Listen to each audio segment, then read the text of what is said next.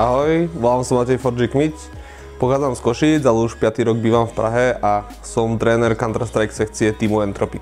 O 4 rokov som hral hokej, 7 rokov, potom florbal od nejakých 12, ďalších 5 rokov a získal som niekoľko titulov majstra Slovenska, niekoľko ocení najlepšieho hráča. Bolo to úplne luxusné až na to, keď som vlastne jeden moment zistil, že moji spoluhráči chodia na turnaje kvôli tomu, aby mohli huliť a chlastať a vlastne už ich nejak nezaujíma vyhrávať, tak som s tým skončil.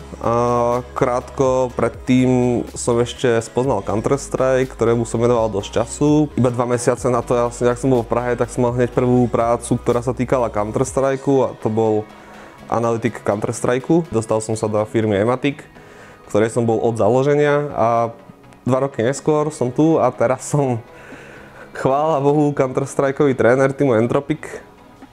A myslím si, že nás čaká veľká budúcnosť. Myslím si, že naši chlapci majú obrovský náskok v chápaní Counter-Strikeu pred väčšinou československých hráčov, avšak je stále ešte množstvo práce, na ktorej musia makať, či už samotná mentalita, nejaká taká komunikácia, vlastne dosť veľa vecí aj čo sa týka reálneho života, aby boli sami šťastní a aby vlastne mohli podávať každú chvíľu 100% výkon.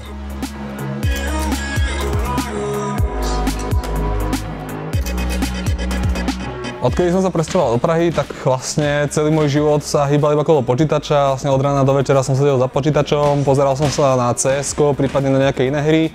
Analyzoval som to, trošku som pracoval s matematikou, ale vlastne extrémne mi vypadlo celé nejaké to cvičenie, pohyb, fyzická námaha. No a okrem teda kardia som si našiel aj MMA, čo mi nejakým štýlom príde, že je trošku dosť podobné tej mentalite v e-sporte. Hej, sú tam mnohé veci, akoby je tam tiež extrémna rýchlosť v rozhodovaní, môžu sa tam stať veci, ktoré proste človek neovplyvní a musí sa s tým nejakým štýlom zmieriť. Je tam akoby dosť veľa vecí podobných. No a mňa to hlavne extrémne baví.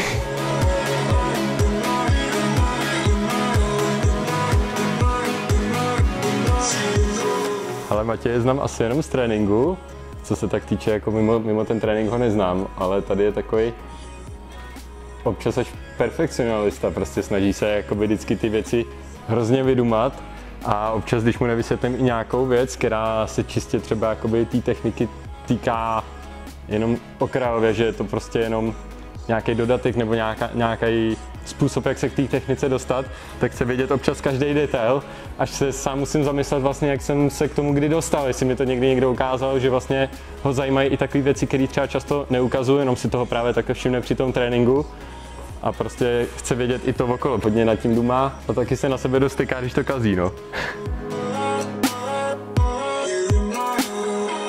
Momentálne sa nachádzame v replay štúdiu, kde ideme natáčať Ask Me Anything, v ktorom sa môžete našich hráčov pýtať rôzne otázky.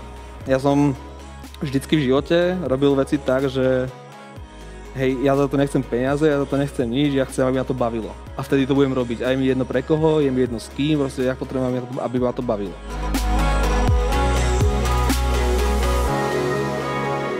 No, Matěj, určitě speciální člověk, protože přemýšlí o tom Counter-Strikeu vlastně úplně jinak, jak kdokoliv v České nebo Slovenské republice. Má skutečně hlavu na správném místě a hlavně si dokázal vybudovat i přátelský pouto se svýma hráčima, což je taky hrozně důležitý. A právě proto je určitě ten správný člověk na správném místě.